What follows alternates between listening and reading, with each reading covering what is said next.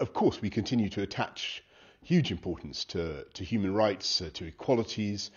Think of everything that the UK has helped to achieve over the last 20 years, the sacrifice of that mission.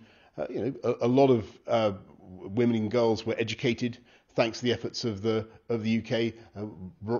Human rights, equalities were promoted and protected in a way that Afghanistan hadn't seen before. Of course, we don't want to see that thrown away. And what we're trying to do now is to concert the rest of the like-minded around the world, of whom there are a great many, to make sure that we don't prematurely, bilaterally recognise a new government in Kabul without forming a common view and setting the same conditions about how that government should behave.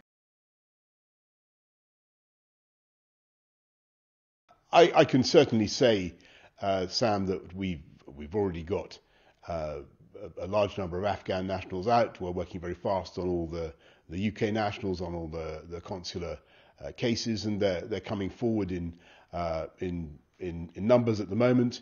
But I do appeal to all those who have yet to make themselves known to us at the airport to come forward. But we certainly have the means at the moment to get them out. It's just a question of making sure that they're able to do it over the next few days.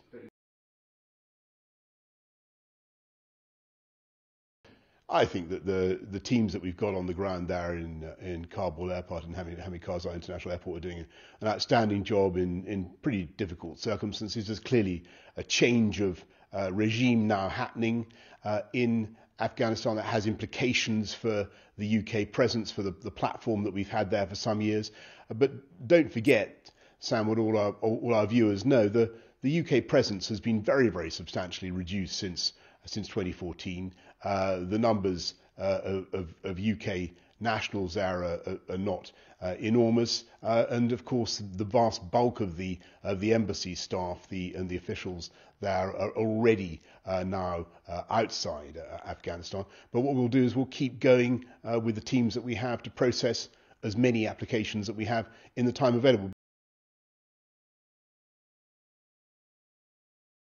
I think it's fair to say that the US decision to pull out has accelerated things, but this has been in many ways something that has been a chronicle of an event foretold. We've known for a long time that this was the way things were going, and as I said before, this is a mission whose military component really ended for the UK in 2014. What we're dealing with now is the very likely advent of a new regime in Kabul.